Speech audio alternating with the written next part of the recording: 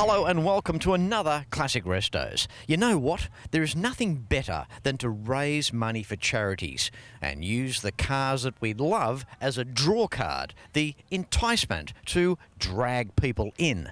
How good are these car shows? Have they become a lifestyle or what? Just about every weekend there's a car show on somewhere, which is great. And as I mentioned earlier, they raise money for some fantastic charities. And in this case, it's a big welcome to the 2017 Dandenong All Holden Day.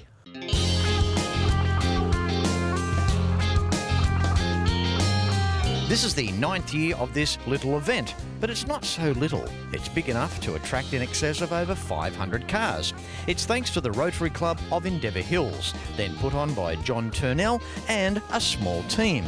Now this Holden show is a little different to some.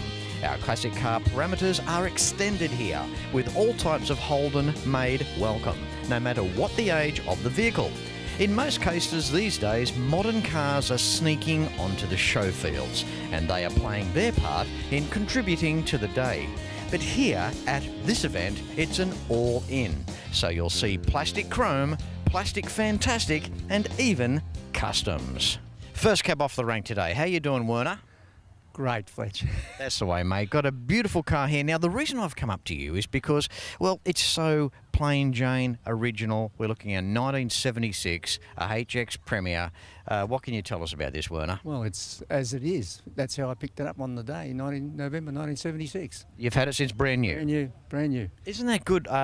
We go back to the special department now of the guy who bought a brand new. It's so good in 2017 to speak to an original owner. So it'll be 41 years old this year. Right. Unreal, isn't it? Geez, you would have been a young bloke when you bought that, Werner.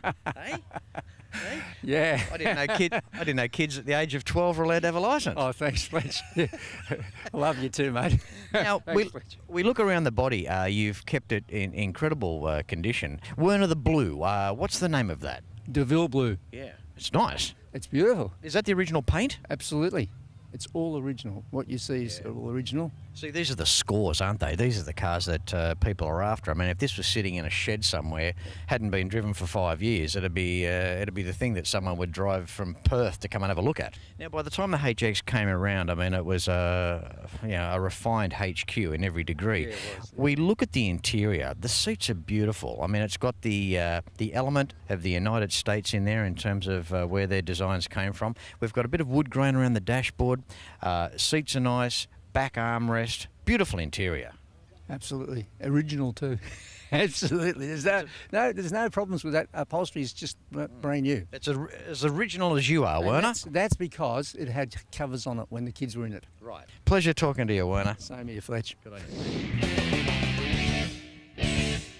Making our way through the incredible 2017 Dandenong All Holden show. How you doing, Wayne?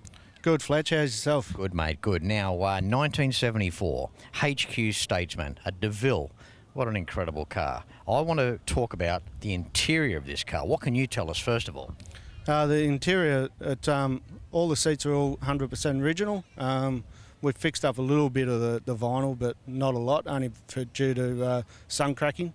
You know, these were really the Australian Cadillac, weren't they? Yeah, it certainly were. They're a beautiful car to drive, great on the road. Wayne, the brocade trim, as you said, it's in perfect order. It's just beautiful no matter what angle you look at this car, and it just looks so comfortable. I mean, it's the sort of car that you just want to sit in. No, you certainly do. I drive long distance in it. We go to Bathurst every year in it, so yeah, we just enjoy driving it. Yeah, I remember seeing these cars as a kid and just thinking even then how untouchable these things were. I mean, like, wow, they were an incredible car on the road. They looked good. The vertical tail lights out back, a carryover again from an American design. They just finished these cars very, very well, and it was a hats off to GMH here in Australia for doing that. Yeah, it certainly was. I bit biased, but I love the rear end of it. It stands out from the rest of the cars on the street, especially all the different HQs. They're all the same except for the Statesman. So yeah. So Wayne, the family involved with the car? Yeah, the family loves it. The wife and the kids love coming out, especially Nick. Nick's in a wheelchair, so he loves coming out with Dad in the car. So yeah, no, it's good. I've got a shot of Nicholas up on screen now. He must love this car. Yeah, he certainly does. When he was still able to walk, if I started the car, he'd come running out. Now that he's in a wheelchair, he only can hear the car, and when I go to start it, I pick him up and I actually put him in the car so he can hear it and be involved in the car. Good on you, Wayno. You're a good bloke, mate. Thanks, Fletch. I'll tell you what, when it comes to different, does this fit the category of what? How are we doing, Darren? Very good, thank you, Fletch. That's the way, mate. Now, what have we got here? I know it's a 1984 WB. Yep. What's the go? It's almost like the WB LS Monaro that never was. It's an 84 Caprice Coupe. It was engineered by a Lawrence Sparks from GM, and a guy here in Melbourne actually built it. Okay, so how many are we talking? This is it. This is the only one. This is the one? This is the one, yes. Jeez. So you've got certification papers? Yes, I have them right here on the side of the car, yeah. So, mate, geez, Fletchy's getting a bit lost for words here. How did you find it? It's a funny story. I just joined a Facebook site, and it popped up on Facebook. And at first, I thought it was just a joke. It was photoshopped. So I just let it go. I didn't even contact it. Then 2 days later, it popped back up again, and I messaged the guy and come and had a look. Yeah. You're sure it's not someone's backyard project? Definitely not. I met the original builder on Thursday this week. Yep. And he gave me some more paperwork and photos. Yeah, fantastic. And I think 1984 too, I mean, for the big size car, 1984 was getting pretty late. I can remember the TV commercials that Peter Brock did with the Magnum. Yep.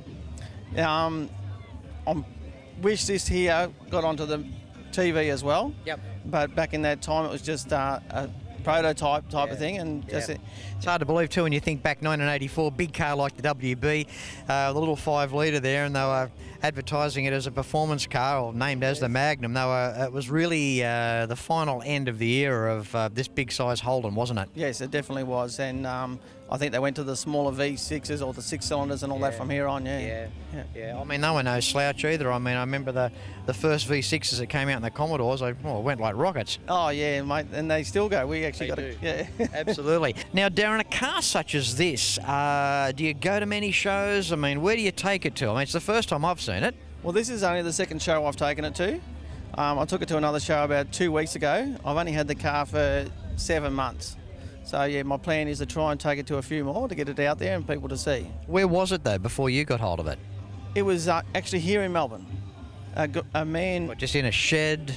No, the lady who owned it, she drove it as you see it, and they used to tow their boat and everything with it. It was actually a car that was used. Well, there you go, Darren. Fletcher's been living under a rock. Yep.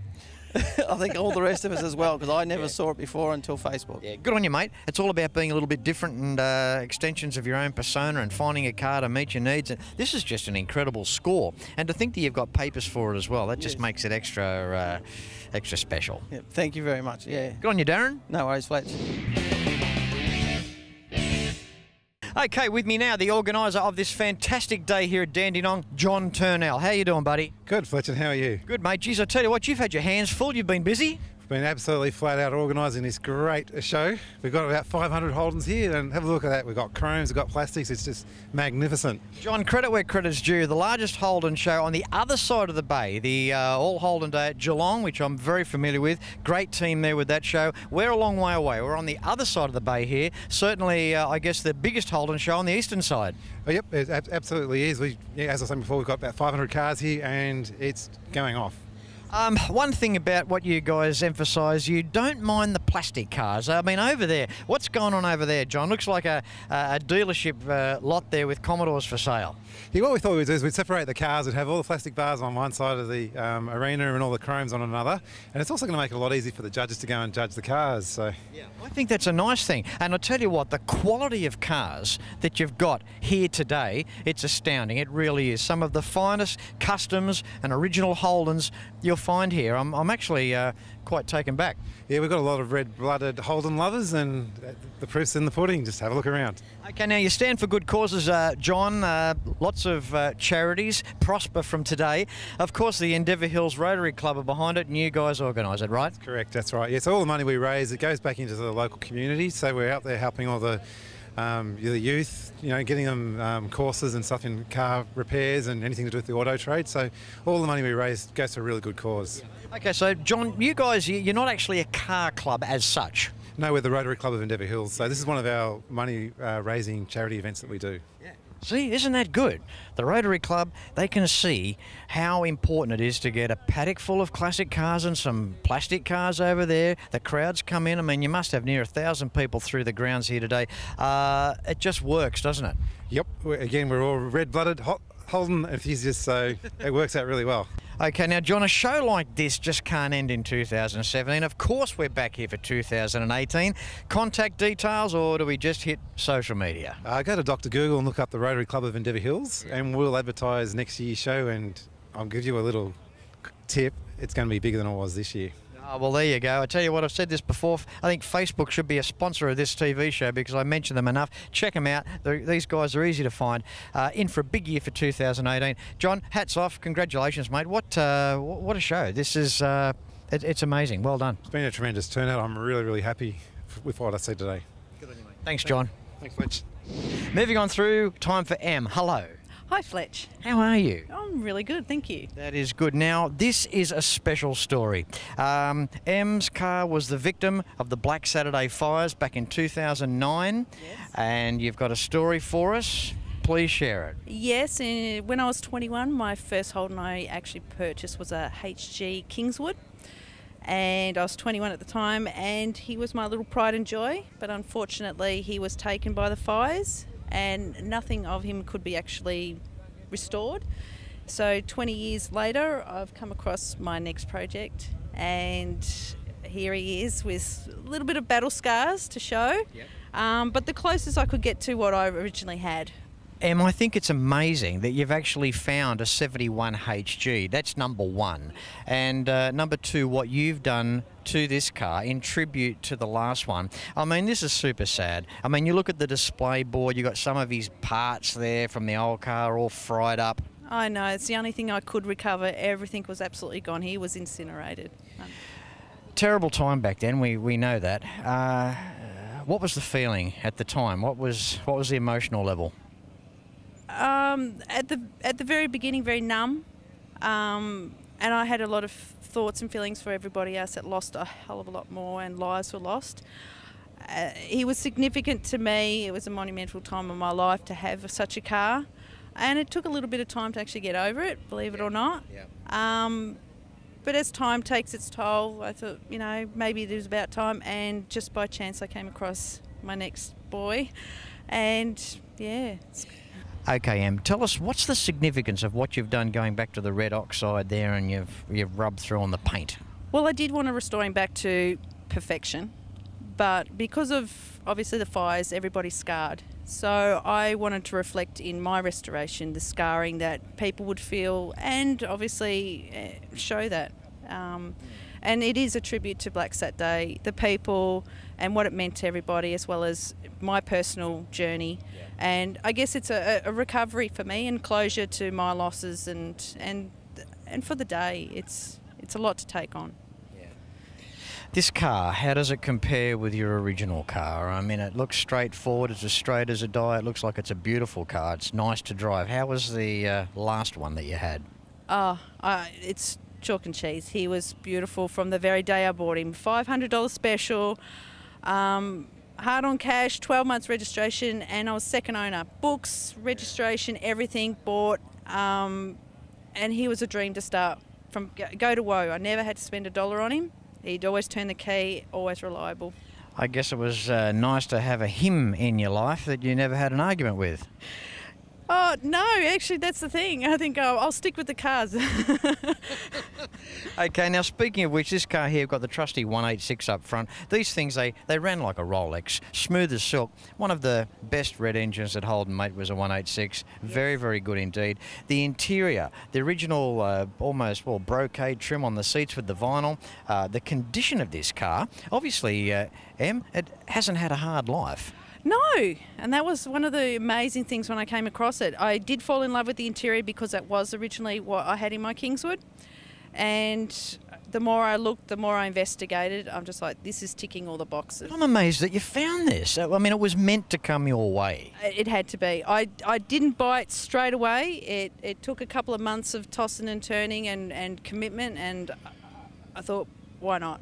You only live once, you only have the opportunity once, make the most of it. Emma, I have to comment about your attention to detail on the inside here. I mean, the Venetian blinds, or the expanding blinds on the windscreen. Yep. You got the packet of ciggies there sitting on top of the dashboard, and boy, back a long time ago, all these cars, they all had a packet of ciggies up on the dash most times. You had to. It was fashionable. You weren't in unless you had a packet of smokes on the dash. That's right. What's going on with the top of the roof? Isn't it gorgeous? I had to do something different, and why not get the curtain shear? And in this one, it's actually got cups in it, like trophies, and because I think he's a trophy myself, I had to put it on. Em, it's been absolutely beautiful talking to you on this week's episode of Classic Restos. I think you're certainly episode of the day. You've got so much meaning with this car, and well, you're not Em the Gem for nothing. Thank you, Fletch. I really do appreciate that. No, that's great. You keep up the good work, and I'm sure it comes from not only myself, but so many people watching today's show as well. Good on you. Thank you. Thank you so much. Time for a replica car on today's show, an SLR 5000, but it's not just an SLR 5000. To tell us more, hello Errol. G'day Fletch, how are you? Great mate, this car is absolutely stunning. I mean, you have gone to every extreme here. Yeah, I have. I've done a lot of work on it and got it all prepared to be given to Motivation to paint it. And yeah, it's gone to a lot of work and a lot of time, but it's been worth it. Yeah. Okay. Now Errol, what was the condition before you got it? It wasn't too bad. Had a little bit of rust in the rear window and a bit on the doors. Yep. Given that, the car was in quite good nick. Yep. The interior is all original as it was, so I haven't touched the interior. Yep. But yeah, I was quite lucky to get a really good car. So yeah. Errol, the paint, you can stand 6 metres away and you can look at it and see the depth. I mean, it's just got such thick paint. The lustre is amazing. Yeah, look, you know, like I said, I took it back to metal. It was on the rotisserie. We tried to get it as best as we can, and then it was, like I said, given the Motivation, who, as I said, did the best job that I could ever ask for on the paint. There's a pearl in it. I wanted to make it look a bit different, Fletch, so that's what I did, and just present it differently as an SLR. Is it your own paint colour, or does it have a name? It has a name. The boys at Motivation call it E-Dog Orange. But it is a special mix for me. Yeah. But yeah, it's certainly had a lot of coats of paint on it and a lot of coats of clear. I mean, it's almost like your vitamin C and your Chrysler, or your Vermilion Fire with Ford. You know, just a little bit of difference here and there to come up with our own colours, and I think that's very, very nice. Okay, now we look at engine bays. Now, okay, there's no limit to imagination of where you can go here. Some guys choose to shave the engine bays, have no wiring whatsoever. You've done yours very, very tastefully. That's how I like to see an engine bay. It's not totally wireless, but the wires you can see are done very, very nicely. Yeah, thanks, Fletch. Look, I didn't want to be too much overboard. I wanted to present a bit of originality to the car, but also I wanted to just present a point of difference as well, and left things that I thought would look tasteful. Errol, the engine up front looks fantastic, mate. Specs, what have you done? Okay, well, it's a 308. It's been balanced, blueprinted. It's been honed. You know, all the work that needed to be done on the bottom end. Doesn't have it's not a 355 stroker, but it's got oversized valves, 286 cam, crane cam in it. Roller rockers, all the gear in it. It's just had it dynoed at around 400 horsepower. Yeah. So yeah, it's enough for the car. It's only 1,200 kilos. So yeah, it's just made to be quite mild but quite pokey at the same time. So carby size? It's a 600 Holly, but it's been rejetted, new power valves and a bit of work done to it. Yep. I wanted to be quite, as economical as it can be for the car, but I wanted to have a bit of power, so they went with that. Does she start first go without the choke? Magnificent. There you go. That's the telltale with your 4-barrel, if you've got that set up right. One pump of the gas, turn the key. If it sits there and idles without the choke, you've got that perfect air-fuel mixture, the ratio, flat 13. Yeah, very good. Yeah, it certainly does that. Yeah. And it's very pokey when I need it to be. And yeah, with the 3.5 rear end in it, it's also quite quick off the mark too. So But yeah, all good. Thanks, Fletch. How cool is this? I mean, you know, blokes get to the age, you know, where they've got these cars that once upon a time the teenagers used to buy, you know. True. But we go back, we remember these cars. We do. They're certainly a classic and lovely to drive. You know, you're driving a car when you drive a classic. Yep. And that's what we do it for. Yep. Very cool, mate. You're the Torona of the episode. Yeah, thanks, mate. Cheers. Thanks, Errol. Thanks, Fletch. Cheers. Thank you. The Holden legacy. How strong is it here in Australia? Cars such as this, and the legend will live on whilst we still have car shows such as this, the 2017 All Holden Day here in Dandenong. And I hope you've really enjoyed this week's episode of Classic Restos. Until next week, no matter where you're watching from, please ride and drive safe. I'm Fletch, and I thank you very much for watching.